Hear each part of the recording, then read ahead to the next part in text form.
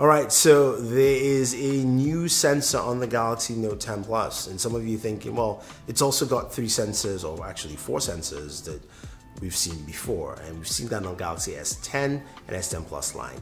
But that time of flight sensor and all the new features make something quite unique on the Galaxy Note 10 Plus. This is what this video will be about. This is not a full camera test. I'm not doing that because my buddy Marian Sell is on vacation, so we might not get to the Galaxy Note. Sorry guys. So I wanted to give you something that you actually get to see what this camera can do. And I got some help from a few friends to actually showcase some of this for you. Before we get in guys, don't forget to subscribe to the channel, hit the notification bell, and let's dive into the camera. So as I mentioned, there's a time of flight sensor, and what that brings to the table is live focus video. Very few devices do that. The 855 processor supports it. The time of flight sensor adds to it and gives you something unique, different, and fun. Samsung has 4 different bokeh modes to give you that bokeh background while you use it, and it's fun. So take a quick look. Alright, so shooting a live focus video, you've got 4 options to switch from. There's blur, there's color point, there's kind of like massive blur background, and then there's like a 70s TV look. Each one is very different and gives you a very different look altogether. So I'm going to switch between each one. This is color point. So of course I'm in color, everything behind me is in black and white. Works pretty well. When you move, it should move with you. So you know, you get the idea of what it is. So this is big circle. This is the first one after blur. You can also move that slider to give it a very different look and feel, and also gives you a good idea of what it actually looks like. And the glitch, I like glitch. Glitch is a nice one. Gives you that retro feel. It's also very windy here, but the Galaxy Note 10 mic is 10 Plus mic also is really good. Should pick it up.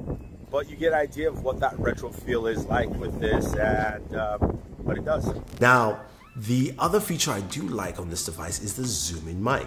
This is something that at least I know LG's had for a while. The V series has had that for quite a long time, and I'm glad Samsung is finally acknowledging putting this on here, especially even though Samsung mics are really good. I love the way the mic works.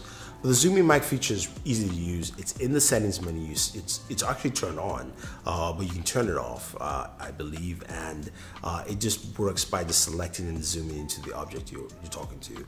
So, but here's a quick example of what the microphone from the Galaxy Note 10 Plus does, and also this is shot in 4K 60. You can see how stabilization works in the Note 10 Plus as well. So I'm testing out the zoom-in mic on the Galaxy Note 10 Plus. It's very noisy, there's people honking, it's also windy up here, but you will hear how clearly my voice gets to you, so I like that.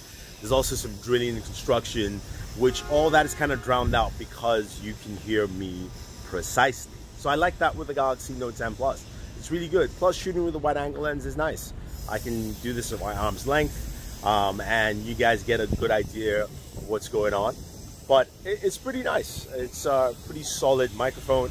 I'm going to walk closer to where most of that noise is coming from, so you can hear it, the noise, and also hear me. I'm actually going over hurdles right now.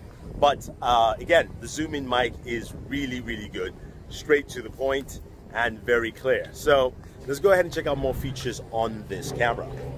A new feature on the camera has been added to the S Pen with air gestures.